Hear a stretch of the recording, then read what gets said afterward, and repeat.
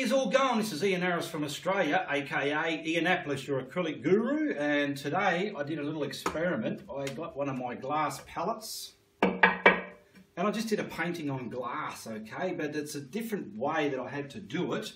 But all in all, it's a tutorial how to paint that painting, but on your canvas you'll find it a lot better. And you look just straight up the screen there goes all the colours that we're using. There's not too many colours in this, but there's probably about 5 or 6, I don't know, but there they go anyway. Alright, so we'll get stuck into this, okay? Now here's my glass palette. I'm starting off with cadmium yellow in the middle here because I want a bit of a sunset, and I'm going to just dance it around and get the brush to make it fade off a bit like so, like that, okay? So we're coming around. Now I'm going to wipe the brush and get these edges. Okay, now I'm grabbing my crimson red and I'm coming around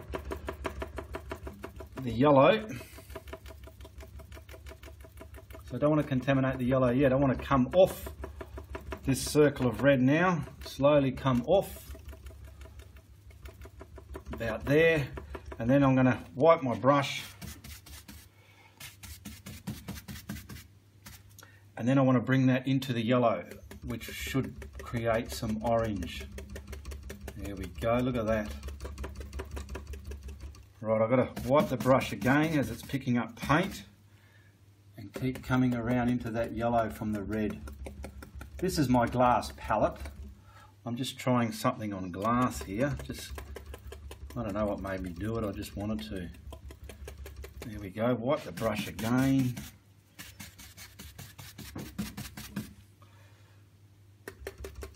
Get that orange happening. Now what I'm going to do is clean my brush. I'm picking up the yellow, and now I want to bring that yellow back into that red to create our orange. So I'm getting it into there, creating orange into the red. Okay, there we go. Come over here a bit. Now I have to pat it up and down because it's glass, and if I stroke it across like a brush stroke, it's going to peel it off the glass. Now what I need to do is to clean that brush. Now I'll grab another one, and this brush is dry. I want to lighten that transition just so it's not so harsh. See how it's lightening the transition of that glow there into the red. Wipe that. Come again into there. That's pretty much done what I want it to do. I'll grab another brush and clean the middle of this yellow up because it's a bit contaminated with orangey colours there. There we go, we want the centre there. Now I'm using a smaller brush, and it's got some white on it just to get some intensifying whiteness in the middle here, and we'll bring that out as well. It's just subtle, but it's there. I'm going to wipe that brush just so it's not picking up too much paint, and I can soften the edges. There we go. That's all I wanted. Look at that. Right, I have my phthalo blue. Now everything I have to do on this is stamping on and off. So I'm going to start in the corner up here and get our sky on. I don't want to touch the red yet because I don't want to contaminate all this blue. So I'm going to come around. I'll stamp that on.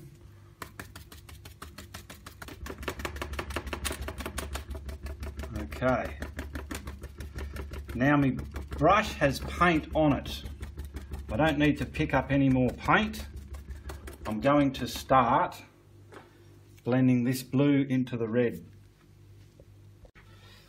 Okay, I'll just start at the bottom, blending it into the red. Hopefully that red is still wet enough to change that colour into a bit of a purple.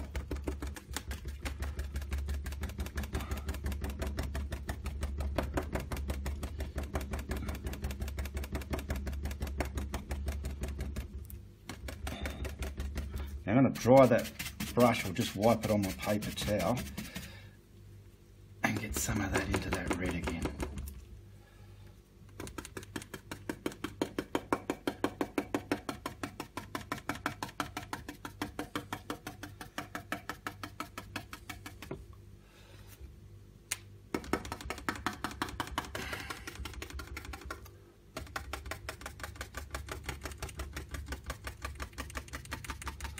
Alright, we're getting there. Now I'm going to pick up the red again and get that back into the blue. I'll put some on, grab my blue brush, and we should get some purple happening. Backwards and forwards into the red and into the blue. And we're getting some purple happening, okay?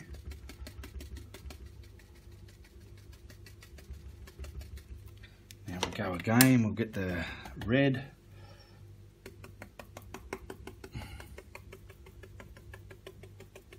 Kiss that down, blend it, get that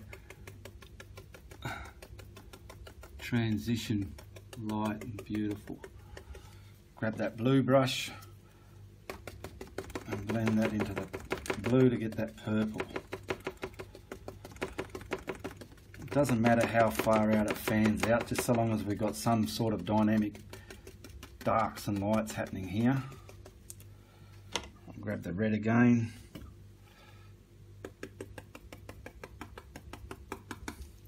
And that blue brush again. Get that out into the blue.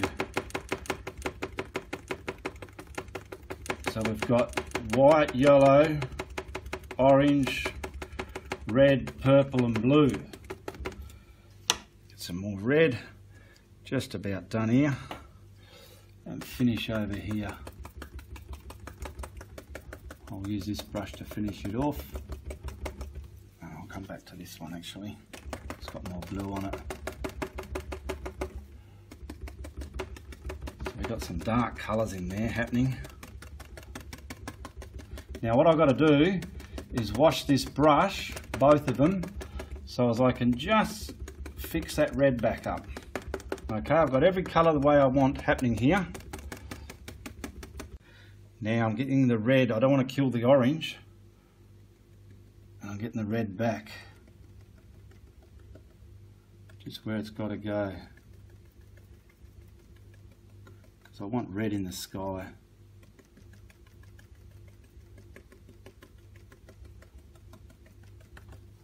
I'll wipe that, pick up some more red.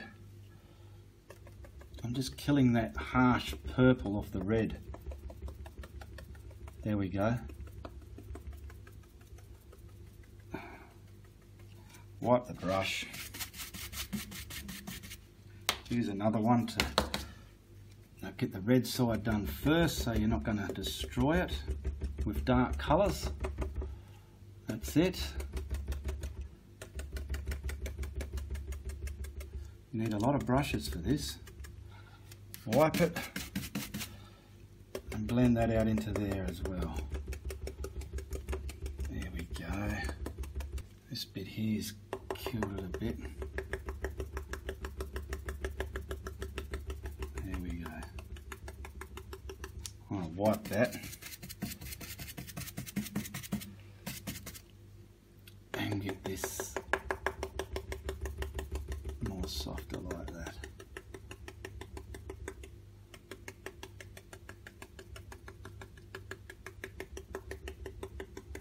I'm quite happy with that. That's what I was after. Alright, I'm grabbing white on my fan brush to get some clouds in here now, so we'll probably come up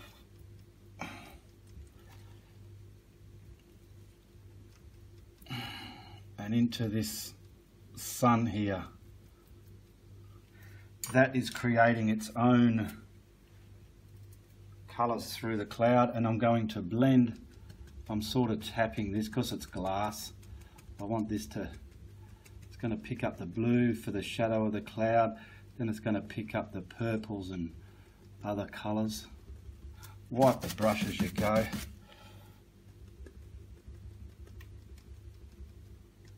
And fade it down into there. Wipe your brush. And we've got dark shadow under those clouds.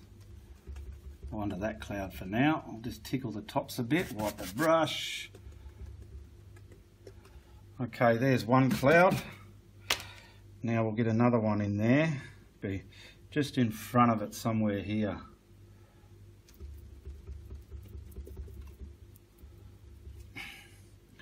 Scoot him all the way into the middle of that sun there. There we go. Now we'll blend that. Leaving the top white so you don't kill it.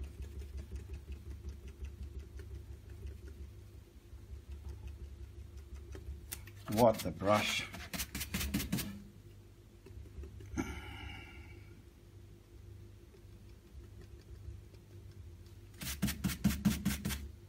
We've got a couple of sweeping clouds coming across the setting sun.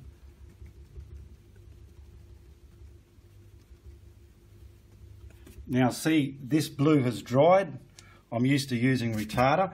I'm going to pick up a bit of blue on the brush, wipe it on my paper towel, and then get that back in there. There we go. That sort of worked. Still a lot of white there, but that's all right. That'll do me cloud. Now we want something on the other side. Okay, we'll put something here. Oh, that's a nice hike. Oh, look at all those colours coming through there. All right, we'll blend that. Blending it from just under halfway down to the bottom of the cloud. Wipe the brush. And it's picking up those sunset colours to lay in the cloud. Okay. Now what I will do is tickle the top of that, maybe. That's it. Now we'll get another cloud on top of that. Okay. Just to sit him down. There we go. Something like that.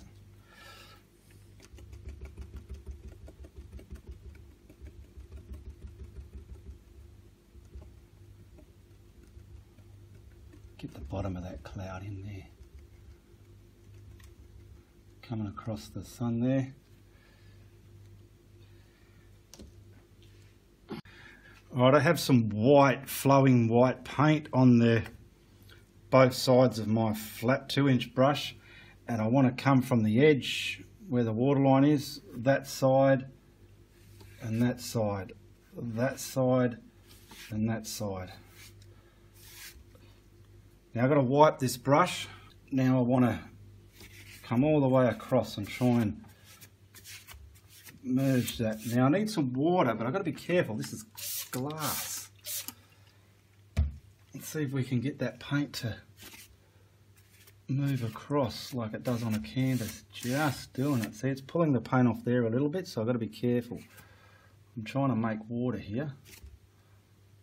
That'll do it. Put something in the middle here.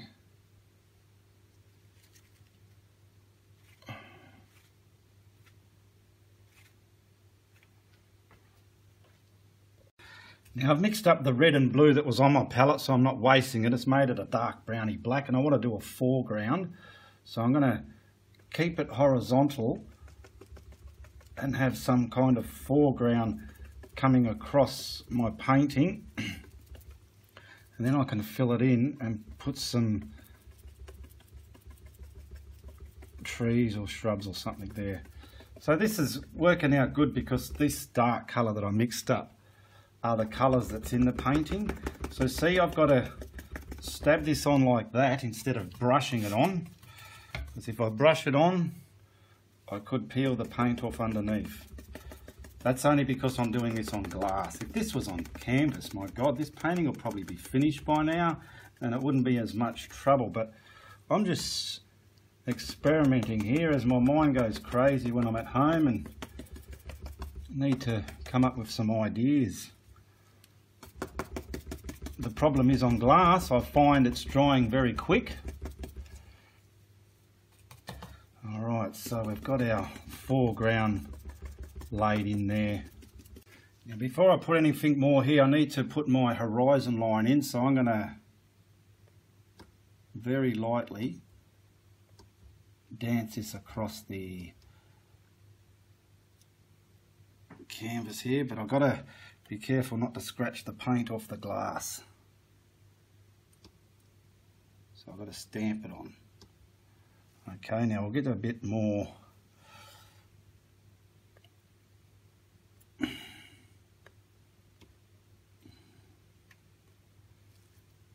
just get all these in the area where you want it. Now what I'm going to do is up in the distance there, I'll just stamp it on and intensify some of it, just to give it that glaring feel up there. It always pays to have the centre of your paintings lighter in colour. Maybe put a bit down here somewhere. It's just sinking everything down. Okay.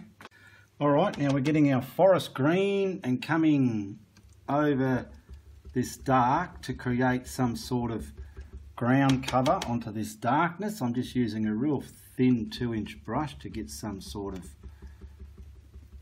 I want to keep some depth and I want to keep the lay of the land in its own way.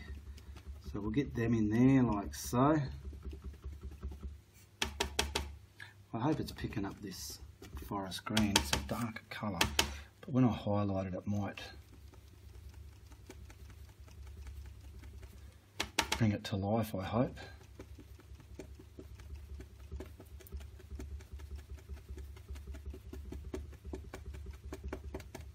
Now we're going to use sap green, and we'll put some sap green in here, not too much.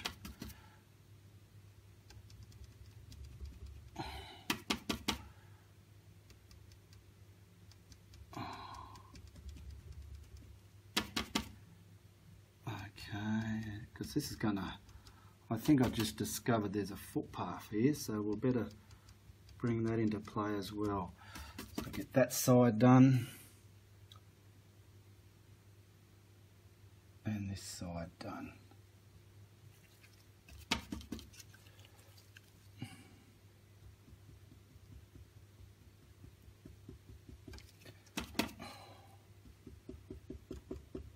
Alright, now we'll grab the last colour, which would be yellow green. Now we're getting this yellow green. Try not to kill all those dark colours underneath. You will find yourself having a lot easier conviction doing this on a canvas. I'm just doing it on glass because, like I said, I was bored and I wanted to try something. I'm going to leave some deliberate darks for the edge of our footpath or trail, bush trail, whatever it is. Get some over here. Alright, we'll go to the other side as well and just get that done.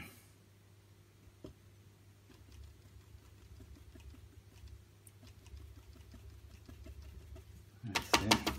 See, I've added a bit of water to this, not too much, just so it'll come off the brush. When your paint's really thick, it's hard to get off the brush. Alright, that's it. We've got our depth in all of that. Put some there. This is the very top ground cover of our grassy moor or lands mass there. Oh, I don't like that big blob I just put there. So what I'm going to do is grab some of the forest green, sap green, and I'll go over that. blend it in a bit. That's all right. I've just cleaned my brush and I'm picking up some cadmium yellow just to really highlight this in certain areas. I don't want to stamp this all over the mound there, otherwise it's going to start making it look all bland. I want this sort of just in some areas. That'll do for there, and a bit on this side here. Just mainly on the top, and that's it. So you can get carried away, don't get carried away, Ian. Alright, now we'll put a footpath in there. Now grabbing my fan brush, I'm using raw sienna. And I want to get the beginning of the footpath, which is about here somewhere. And start scooting that in. Trying to keep some of the dark in there. And some of the dark between the footpath and the grassy knolls. I want left dark here and here as well. This is our first colour tone we're having in the footpath. I want it to sort of scratch out like that too. I don't want a big blob there like I've got there. Alright, that's fine. Get it dark a bit there. And fix this bit here up. Okay, wipe the brush or wash it. Picking up the yellow oxide now, we want to kind of cover that raw sienna but leaving hints of it there. And this can be put on darker or lighter in tones as well. Okay, right down there. And just to break this up, I'm going to wipe the brush, pick up some white and highlight some of that footpath now, mainly at the front edge there. And just about that much, wipe the brush and bleed that through, blend that through. Maybe pick up some more raw sienna and darken this area here up again. But that'll do. Alright, like I said, I was mucking around today, so we'll take this tape off and just see how the edge of this little quick exercise looks. Alright, come over and have a better look. Alright, that's just painted on glass. It would have been a lot easier for me on a canvas, but I've got my glassy water look. I've got some foreground with some depth, and I've got some sky there. If it was canvas, I would have blended some more tones through here, but unfortunately because it's glass I cannot. But that'll do. I'll just sign this now.